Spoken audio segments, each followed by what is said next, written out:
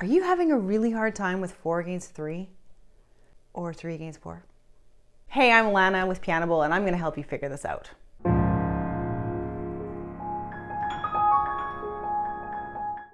Four against 3 is a polyrhythm found in a lot of piano music. Here's some examples. This slow movement of Beethoven's Pathetique Sonata has a few samples of 4 against 3, such as here.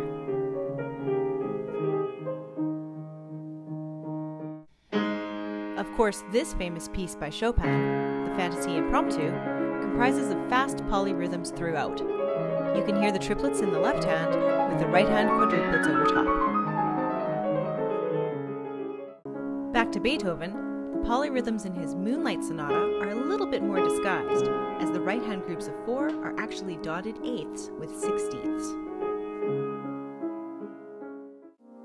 Debussy's Reverie has a few places where the right hand plays triplet quarter notes over 4 eighth notes in the left hand, such as there, or here.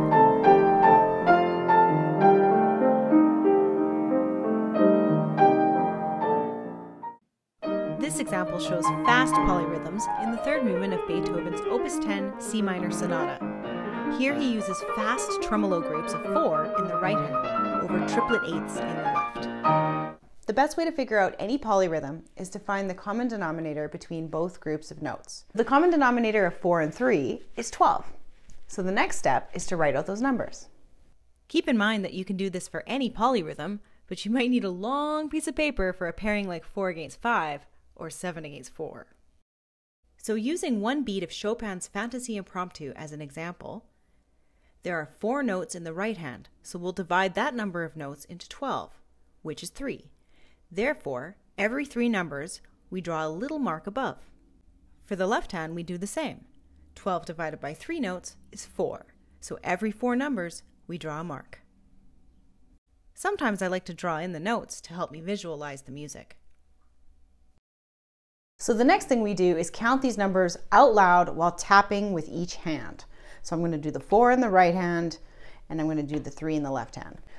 1, 2, 3, 4, 5, 6, 7, 8, 9, 10, 11, 12. 1, 2, 3, 4, 5, 6, 7, 8, 9, 10, 11, 12. We want to try and speed this up because right now it's pretty slow. So I do this gradually. See how fast you can do it. 1, 2, 3, 4, 5, 6, 7, 8, 9, 10, 11, 12. 1, 2, 3, 4, 5, 6, 7, 8, 9, 10, 12. 1, 2, 3, 4, 5, 6, 7, 8, 9, 10, 11, 12. 1, 2, 3, 4, 5, 6, 7, 8, 9, 10, 11, 12.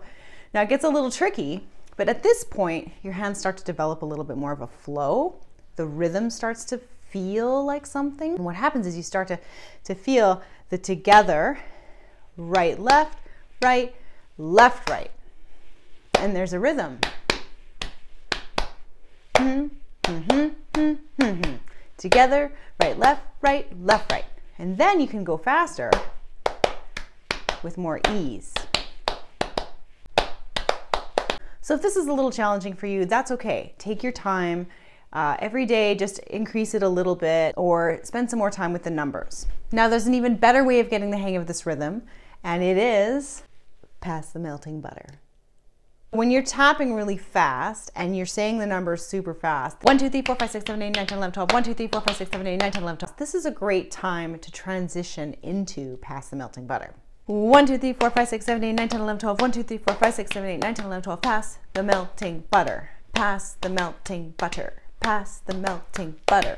Pass comes together, and then you have that same old rhythm, the melting butter.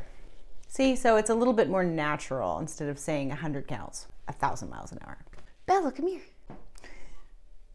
1, 2, 3, 4, 5, 6, 7, 8, 9, 10, 11, 12. Pass the melting butter. Please like and subscribe because I'd love to help you out with more of my tips and tutorials in the future. So there's another thing that you can do, which is a pretty standard trick. And that is to take a pencil and draw a line from the left-hand notes into the right-hand notes. Scores are often quite accurate with this, as you can see by looking at the diagram on the right. Watch me integrate the tools we just discussed. Pass the melting butter, please.